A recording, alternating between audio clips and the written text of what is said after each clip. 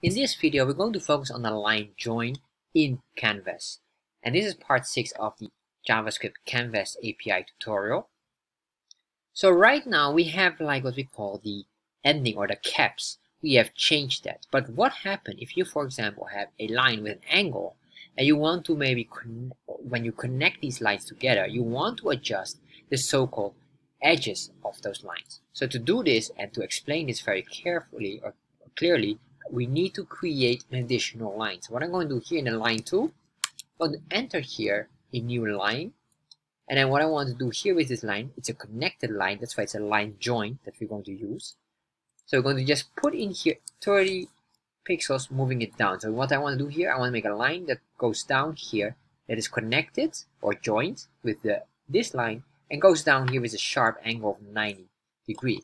So once I have this and I save that, refresh, you can see here now we get this nice angle. Alright, I'm going to copy this, do exactly the same here, but here will be 230, and finally here, paste that, and this will be 330. Save this and refresh. So now we have this, and what we would like to do now is to make sure that we remove these edges here nicely.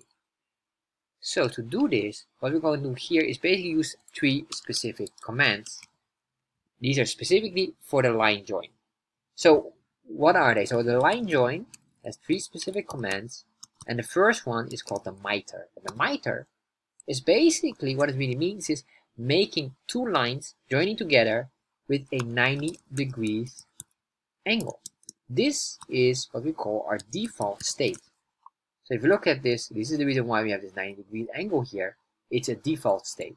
So the next one is what we call the bevel. And the bevel, what it really does is to change or flatten out this sharp edge here to make it a more softer item, but it's not rounded. It's still like being cut in a certain angle position.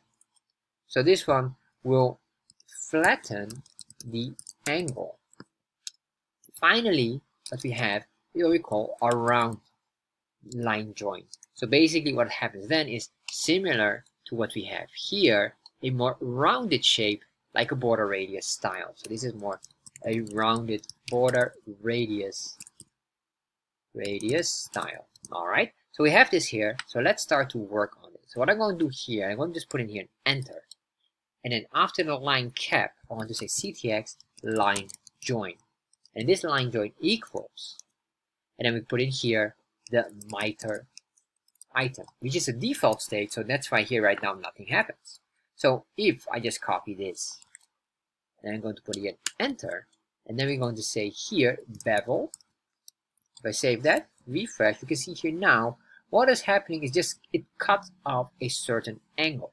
In this case, it's probably a 45 degrees. So finally one here, if I do this and then put in here, and I will say here round, save that, refresh, you can see here now this one has this nice rounded style as well. So why is this very important here? Because remember, when we created 2 lines, but they are not in the line 2, there was no connection. So let me just create this one, duplicate this, so you can see exactly what I'm talking about. And then I'm going to remove this, or we had this line 2 here. Alright, so what I'm going to do is, we have this one here, we just keep that in there, but this here will be removed or changed with the 250, that one, which we get here, and this here will be the movement. So if I save this and then refresh, you can see here the line join. What really happens with the line join, it will start to connect this missing square shape, or basically this missing angle here. If you don't do this, well, you basically have 2 separate lines and they're not being connected with each other nicely. So this is why when you have 2 lines here, you have them already by default with a miter design that makes the angle here nicely. So this is the most important part of the line joins.